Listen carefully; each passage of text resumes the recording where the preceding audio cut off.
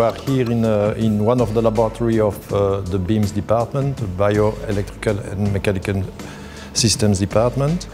And more specifically, it is here the electrical energy group of this department. So we are working here mainly on power systems and renewable energy.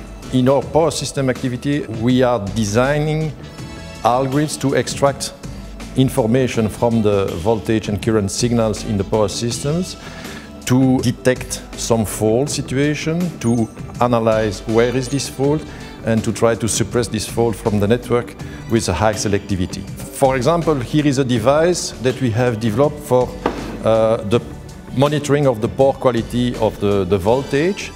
This device is now commercialized by a US company. And here you have also some examples of the relays where we have put some of our signal processing algorithms. With our experience, we are able to generate all the transients in the electrical signals with a high accuracy. And we have also different access to real power systems and real short circuit through the transmission system operator in Belgium and in general in Europe.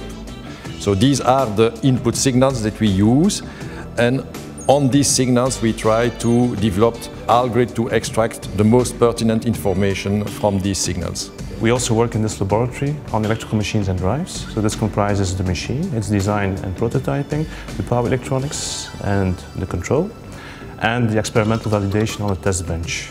The main application domains so far are wind turbine generators, electrical traction of road vehicles, and any application which requires a fault-tolerant electrical drive.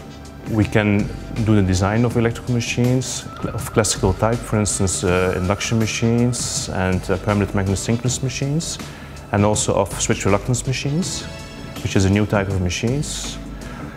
We are specialized in multi-phase machines, for instance with 5 phases, which has the advantage of giving some extra fault tolerance to the machine. And we can experimentally validate our design, the design of the machine and of the power electronics and the control.